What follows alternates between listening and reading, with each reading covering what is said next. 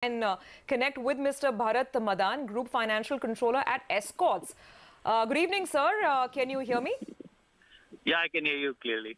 Okay, so what we understand is that the GST rate on certain tractor components has been brought down to 18% from 28% earlier. Your thoughts? Yeah, I think this is what the industry wanted, and we have been representing to the government also on these lines, because the earlier rate of 28% was leading to inverted duty structure, where we across industry would have faced a lot of cash flow issues in getting the refund back from the government. So I think this move is pretty welcome. I think the industry was really wanting it desperately. So this will also solve the problem for many components for the spare part sale to the farmer, which otherwise the prices would have gone up by about 8 to 10%. So I'm sure this will be something which will be welcome by the farmer community as well. Sure. So now with this reduction coming through, what impact can we expect on prices, if at all? Well, the existing rates on parts were actually effectively at about 18%. So effectively there will be no change in the current prices. But when the earlier rate proposed was 28%, that was something which was leading up to increase in the working capital costs for the companies, which probably would have led to some price increases. But again, I think it's something which we need to look at the fine print, because not all parts would have been put under 18% category. A lot of parts which are common to automobile industry, which probably still attract 28% duty.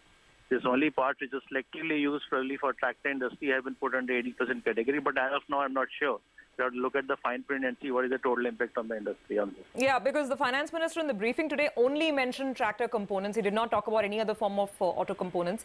But now that you're saying that with 18%, this becomes pretty much tax neutral and price neutral, right? So then what should we expect as far as your local tractor sales are concerned come the 1st of July? So industry still has one open issue which is left. I'm not sure whether that has been addressed in this meeting today, which is regarding the transition issues when the stocks held by the dealers and the depots by the manufacturers. So that is one very critical issue, where a lot of inventory is lying with the dealers and the channel is not really sure what to do on 1st of July. So hopefully if that issue would have been addressed, because the earlier tractors were exempted from excise, and now they have been put under 12% rate category. So any tractors which are in stock with the dealers, if they need to tax at 12% and they don't get any input tax credit, which is the way the law is worded today, then they are obviously going to get negatively impacted by 7 to 8%, which is not really appreciated from by the channel. So that probably will lead to some price increases temporarily. So our representation to the government was to probably allow that team credit on those tractors, inputs also to the dealer stocks. So then the thing would have been cost neutral for the company.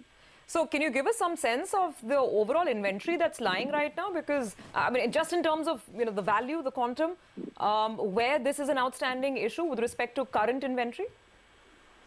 I think between the manufacturers and the dealers, anywhere between 2 to 3 months inventory would be there. So you can look at the tax impact of combined about 500 to 600 crores for the industry total.